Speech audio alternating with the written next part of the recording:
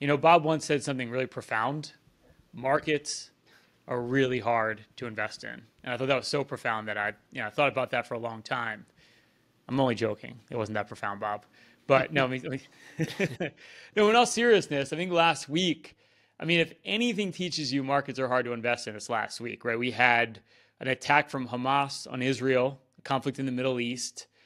We had inflation come in hotter than expected, but markets didn't sell off. Oil prices didn't skyrocket and interest rates didn't go up. So everything you think would happen in a scenario like that didn't happen. It's like markets are always so counterintuitive.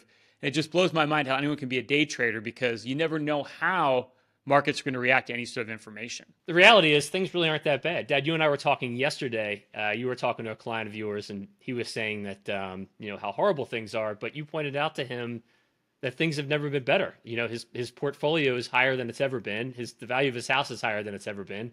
You just got to keep things in perspective. Yeah, that's the thing. Like the news media really, he talks about all these concerns, which they are their concerns and legitimate concerns. But, let's face it, we're going to have the GDP report come at the end of the month.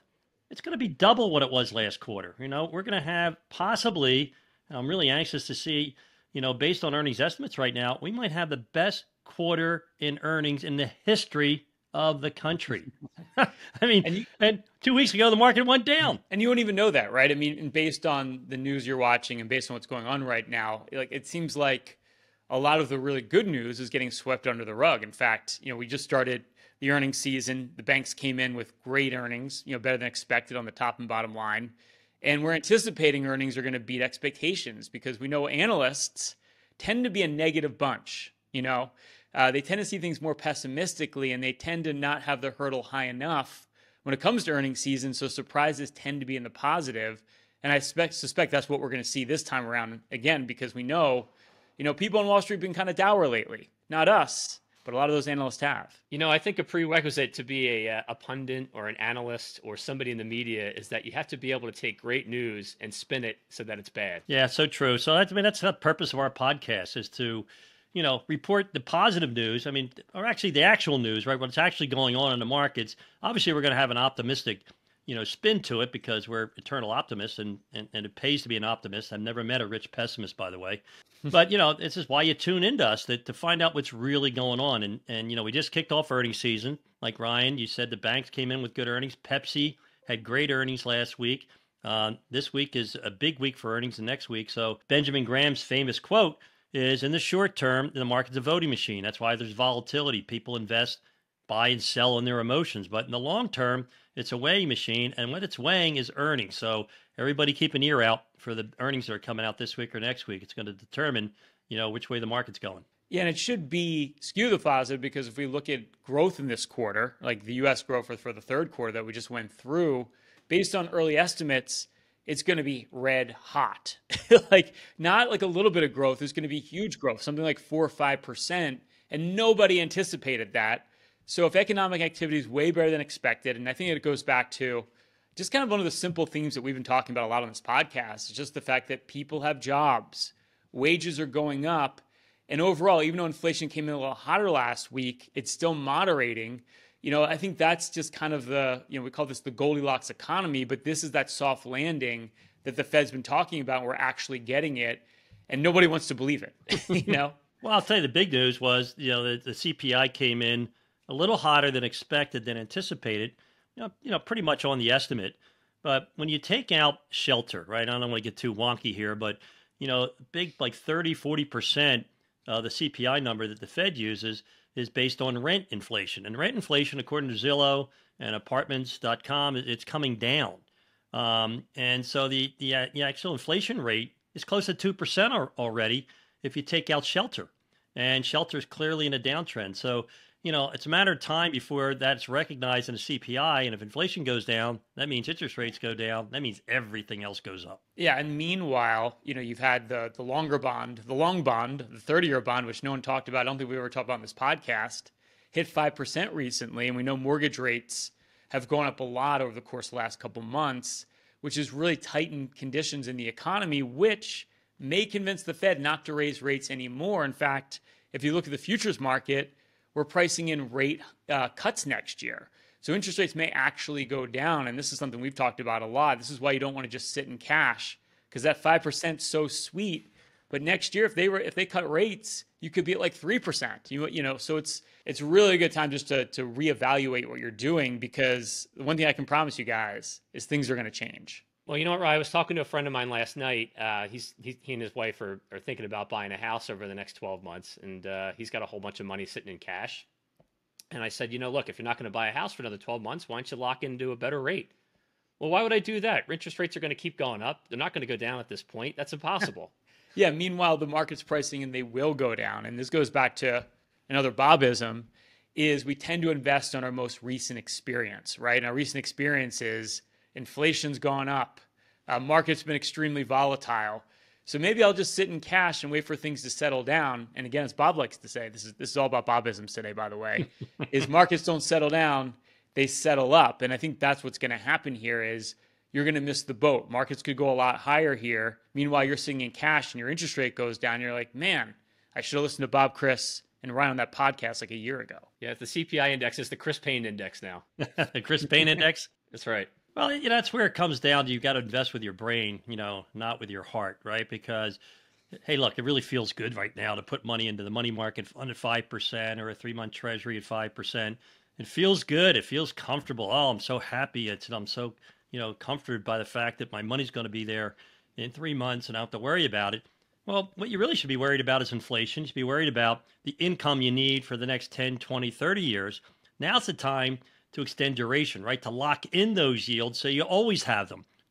Short term is short term is short term. All right? Yeah. Repeat after me. Short term is short term. It's not investing. It's waiting to invest.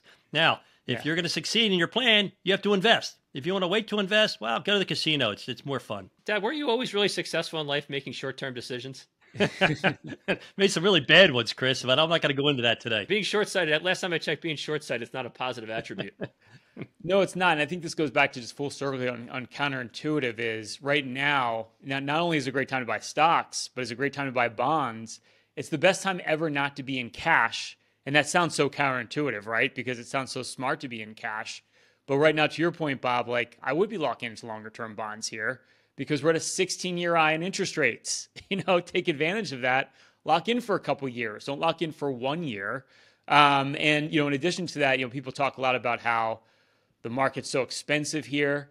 Well, it's really not. If you take out those big cap 7 stocks, the Magnificent Seven, you start looking at the valuation of the market, it's historically getting to the point where it's actually cheap. One time I was listening to Zig Ziglar and he was talking about how his brother could handle anything except temptation. And I think that's a view on the entire human race. We can handle anything except temptation. And those short-term high rates are tempting, but it's just like that fruit on the story of Adam and Eve.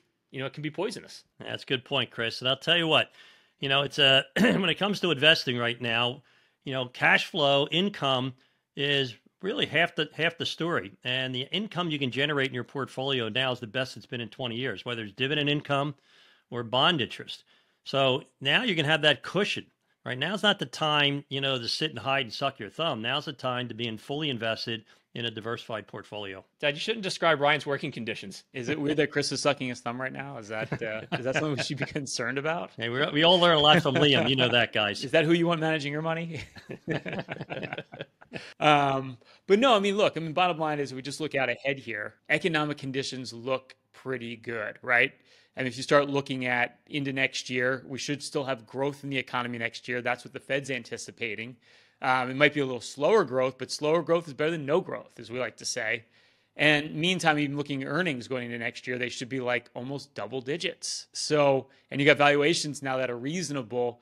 It's just a great time to be a long-term investor. And I don't want people to miss the opportunity. Ryan, I couldn't agree with you more. And I think the biggest fear, and it kind of, you have these memories of the worst times, right? The worst times for me is when inflation was hyperinflation, back in the 80s, 70s, and 80s. And now, we're afraid of 3.7% inflation. It's down from 9.1. Think about the drop we've had, over the last year. It's proving to be, in my opinion, inflation's proven to be transitory as opposed to, sticky like it was in the 70s. Now, you go back for 10 years, 11 years, right? We had the average inflation rate in this country was nearly 8%. You want to talk about hard times? You want to talk about scary times? That was then. That's not now, right? Now we have inflation coming down. Rates are priced to a place to win, right? You have a great income you can lock in for life, and stocks are priced, for a big upside move. Once you see these short-term rates peak, based on history, based on every other cycle, 4 or 5 cycles, everything goes up huge, except short-term rates. Hey, hope you're enjoying episode 137, Payne Points of Wealth. Everything you hear on this podcast, along with some due diligence of your own, can help you get ahead financially, literally at any stage of your journey. But if you want a more hands-on approach and you saved over $1 million for your financial independence plan, Bob, Chris, and I will run for you our total financial master plan. We'll do that with no obligation or cost. It's a full holistic review. We literally look at everything. We go as far as building you your own personalized financial portal. There's no other firm out there that will do this work up front. We'll give you a bird's eye view of your entire financial life and just hone in on every financial issue you need to address today. Whether it's an income plan for retirement, how to take Social Security, how to draw from your portfolio, factoring in inflation. Your costs are going to double over the next 20 years. You need to factor that into your plan. We'll give you a full dynamic income plan. We're going to look at diversification. Markets have been extremely volatile over the last 2 years. Has your portfolio been like a yo-yo, going up or down, going way up and way down? Or have you been sitting in cash, paralysis by analysis, trying to figure out what to do? We'll put together a full investment game plan, show you how to grow your wealth, but most importantly, protect it over the rest of your life. And we'll look at fees and taxes. Wall Street loves to sell you high-cost products like annuities, mutual funds, brokerage products, structured products. We'll do a deep dive of every investment you own, show you how to reduce the cost in all your investments and optimize your portfolio for taxes. It's not what you make, it's what you take. You'll get a full tax playbook. If you saved over $1 million, simply go to www.paynecm.com/financial plan to see if you qualify for a free financial review. All right, it's a tipping point. This is where we pinpoint the pain point having the biggest impact on your wealth right now. And Bob and Chris, with the 50 or so financial reviews our firm does a month for existing clients, new clients at Payne Capital, we do a lot of them. We find that it's almost scandalous how badly some financial matters actually get addressed in a lot of your portfolios when it comes to your financial plan. So I'd like to talk about some of the steps you should take to create a scandal-free, I like to call it, financial independence plan. Guys, I have a question. How is the mutual fund industry still in existence? Great marketing. What do you mean, Bob? You don't like paying higher fees for more tax inefficient products? I don't get it. It's amazing. I mean, just a couple of weeks ago, another article in the Wall Street Journal about how active money managers underperform their index again, year in, year out. It just blows my mind. I guess if it wasn't for the 401k industry, where a lot of people aren't informed because they don't have advice, I doubt mutual funds would exist today. Well, it is kind of wild because now we have the exchange traded fund, which is a much better structure, typically costs less. It's completely liquid. You can sell it during the day. And if it's in a regular brokerage or taxable account, it doesn't pay out capital gains at the end of the year like a mutual fund does. And we know how much that can really blow, if I was to say, because at the end of the year, you could have a loss on your mutual fund, but the manager may still have paid out capital gains. So you may still pay taxes, even though you have a loss on the fund. Like, why would anyone own a mutual fund in a brokerage account, but we see it all the time? Well, and I want to go back to fees real quick. I was talking to a prospective client a few months ago, and we were going through their portfolio. And I showed them on the funds that they own versus owning a low-cost ETF, it would save them 20 basis points. And they said, well, that doesn't really seem like a lot of money. Well, on a $1 million portfolio, that's $2,000. Yeah. What's that over 10 years compounded? Exactly. Yeah, which I love to do, by the way. We'll take all the fees that someone's paying and figure out all the income that they're not getting because the fees are eating it alive, that portfolio alive. And you do that over like 20 years. Sometimes it's like $500,000, sometimes $1 million or a couple $1 million, depending on the size of the portfolio, that you don't realize that you're just paying out to all these very benevolent financial institutions that just love to take your money and take it from you blindly because you can't see where they're taking the fees. No, it's so true. And, and the other problem that I see isn't just the mutual fund industry, is really the insurance industry. Because obviously insurance products are always expensive, right? That's why insurance companies are so successful. That's a given. But it's not just the annuities that they're selling. When they try to expand outside of insurance, they're always selling non-traded real estate investment trusts where you have the highest fees possible. They advertise this income stream, which turns out to be return of your own principal, and it's illiquid, right? So they take really simple investment strategies and they make it complex, they make it expensive, and the only loser is the investor. Well, you know what I like to say about those, Dad? If it's illiquid, it's inappropriate. It's so true, Chris. There's nothing out there that you can't invest in that's liquid and low cost based on what Wall Street or the insurance industry is trying to jam down your throat. Yeah, I mean it's scandalous. I did the topic of this segment. The other thing I think is scandalous as well is having a financial planner and not having that financial planner talk to your accountant and your estate planner. You really want all three working together. I like to call it your financial dream team. And it's shocking to me. Sometimes we'll bring in a new client and their accountant has never heard from their financial professional before, which is kind of crazy. Because every decision should be in concert with what you need to be doing in your estate and taxes above all things. It's like we always say, it's not what you make, it's what you take. Well, guys, last week we had, and anybody who's listening to this podcast today, should tune into our prior episode. I got a lot of great feedback, with the estate attorney that we had on, with the basic tips and basic strategies that you should be employing, with your estate plan. I was amazed to find out how many people that aren't clients of ours that called in just specifically, to talk to our estate planning attorney. Well, Ryan, you and I went to see a client about 2 weeks ago, just to meet with the estate attorney. Just to be there to hear what they had to say, just in case there's anything that we need to change in the portfolio. Well, yeah, I mean, there's so many things that you need to do in concert, especially now with the estate tax credit that's going to change in 2 years potentially. So there's a lot of proactive things that need to be done. But to do any of these things in a vacuum blows my mind. It's about now more than ever, right? I mean, it's just like you look at just all the different end of the year strategies we're deploying for our clients, whether it's doing Roth conversions while the market's down. It's a great time to do that. You have to be talking to your accountant. You have to be talking to your financial planner together just to see what you can be doing to optimize. It's always the simple things too, right? It's just making those simple tweaks that just have a huge impact long term.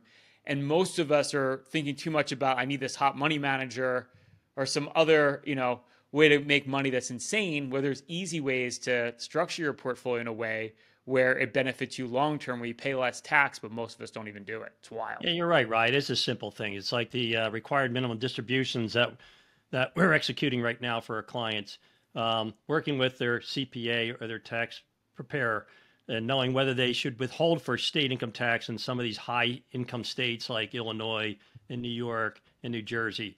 Because if you don't, you're going to pay a penalty. And, who wants to pay a penalty to the IRS or the state of New Jersey? Yeah, and last time I checked, you can't write those off. The IRS is not a nonprofit. The other thing that I find very, very scandalous is when we run these financial projections, a lot of us haven't factored in inflation and healthcare costs. And let's face it, we're living longer. So medical costs in retirement are going to be way more. And inflation is going to double over the next 20 years on average. So whatever you need today, that amount's going to double just to do the same things. So most of us aren't really factoring in a lot of these higher costs that are associated with living longer, healthcare costs, and inflation. And you have to factor them into your plan. You have to throw the kitchen sink at your plan and really figure out what you're going to spend over the long term. You've got to add all these elements into it. That's so true, Ryan. I was talking to one of our insurance brokers this past week, and she was saying that for a male that has to go into some kind of skilled or assisted care, it can cost anywhere from $500,000 to $1 million. Yeah, that's crazy. You got to at least account for $250,000 to $500,000 coming out over your lifetime just in medical costs. And most of us don't do that when we do our financial planning, but these are the type of variables you have to factor in. Yeah, for my almost 50 years of planning, I found that there's hyperinflation when it comes to education and it comes to healthcare costs. They grow way above the normal inflation rate, and we're at an above normal inflation rate. So you can imagine what's going to happen to tuitions and happen to healthcare costs, especially since my generation, the baby boomers, we decide to live longer. And we're eating up all the resources when it comes to healthcare. We're putting so much demand on the healthcare industry that they've got to go out and hire. They got to raise wages, and healthcare costs are going to continue to go up because their services are in great demand because of the boomers. That's why Bob can never retire. Hey guys, I'm retired. I just haven't signed the paperwork. Don't tell anybody. got lost in the mail. Sorry, Bob. Just a couple more years. The other big, I would say, scandal, and Bob, you talk about this all the time because it's all about Bobisms today, is the fact that a lot of us just take way too much risk that we don't need, especially when you're getting to that wealth distribution stage and you're getting close to drawing from your portfolio. You have way too much money at risk. It's like you're investing like you're 30 and now you're 50. Huge mistake. We see it all the time. Well, guys, risk is something that's only truly recognized in hindsight. I spoke to a contractor that did some work for me just recently, and he said, I just been investing in utility stocks and Verizon and AT&T because they have high dividends, but I don't understand why I'm down 40%. And that's it's just an error that you make because you didn't understand the risk of buying a high dividend stock. It sounds good, it looks good. But as you found out with experience, it's not good. So, I think what I have found over my career is 90% of most investors, 90% of every new client we've ever met was taking more risk than necessary. And when I say risk, I'm talking about volatility. You don't have to have that extreme volatility in your portfolio, or do you need to put your principal at risk like this gentleman just did? Yeah, but we're also finding too that not taking enough risk is a risk, right? Trying to buy into those short-term instruments that we talked about in the first segment today. Yeah, because of that inflation, Chris, right? Inflation's finally top of mind. And now folks realize that the biggest risk in their plan is inflation. You got to have that hedge against inflation because, like you said, it's so tempting to put everything in the money market fund. Just like in the 80s where we had a 19% money market fund. Why would you invest in the stock market was about to go up 20, 30% a year? Because rates came down. So it's a good lesson to learn. But I think, bottom line, just to wrap up here, is there's just so many little nuances that you really need to review when it comes to your plan. And by addressing some of these more scandalous parts of your financial plan, you can really tweak things to your benefit to put yourself on the right path and really on a solid path to financial independence.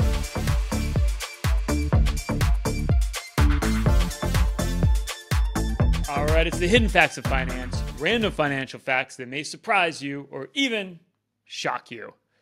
All right, Bob, for nearly 2,500 dividend-paying companies between 2009 and 2022, dividend hikes for small and micro-cap stocks outpaced large-cap and giant-cap hikes by approximately a factor of 2. And this plays out. The yield for the small caps, so the Russell 2000, is 2.9% right now, whereas for the Russell 2000, which is a large-cap index, it's only 0.9%. Small caps are much more cash flow rich, something you definitely want to have in your portfolio. Well, of course, small caps mean small capitalization stocks or small companies. They have a market value under $1 billion. They're some of the fastest growing companies in the world. And everybody knows Apple, Google, Amazon. If I named the top 10 holdings in a small cap ETF or index, none of you would know the names of them. But if you go back over history in your lifetime, the best performing part of the market is small company value stocks. And here's the shame of it, guys. 90% of the people we meet don't have a penny invested there, nor have they had a penny invested there over that 40 years of outperformance. You can say it all you want, but Chris doesn't care. He just wants to own Tesla, Nvidia, Apple, and Amazon, and that's all he cares about. All right, Chris. In the wake of the oil shock of 1974, the U.S. economy contracted 3%, adjusted for inflation, sending unemployment up to 9%, while inflation topped 12%. What didn't inflate were stock prices. The Dow Jones shed 45% in the brutal bear market of 1973-74. Ouch. This is like when Bob started in the industry. Yeah, that was a tough time. That was an epic time for the for Wall Street and the financial advisory industry as a whole when Bob stepped his first day at Merrill Lynch. But Bob, yeah, what were you thinking? It was an incredible buying opportunity, I would say. Bob, why did you get in the industry? I mean, it was a horrible time to be a stockbroker. Let's face it. Well, let's face it, guys. When you got out of college in '75, the unemployment rate was 11%. Wall Street had the economy had gone through a horrible period. Wall Street went through a 75% decline over a 2-year period. Everybody was leaving. I was a contrarian at heart. And, I always go where everybody's leaving. Plus, it was the only place I got offered a job. Hey, you know what? That's all good reasons. Hey, the building might have been on fire, but at least it was warm. Well, gentlemen, another great episode. If you like our episodes, you love our podcast, like it, please give us that 5-star rating on iTunes. Put a comment up there. Tell everyone how great we are. If this is Spotify, you can subscribe. If you're watching this on YouTube right now, you can like this episode. You can subscribe to our channel. Click that notification bell to be updated every week of all our new content. Your support gives the ability to continue to do this podcast. As always, stay loose and keep an open mind.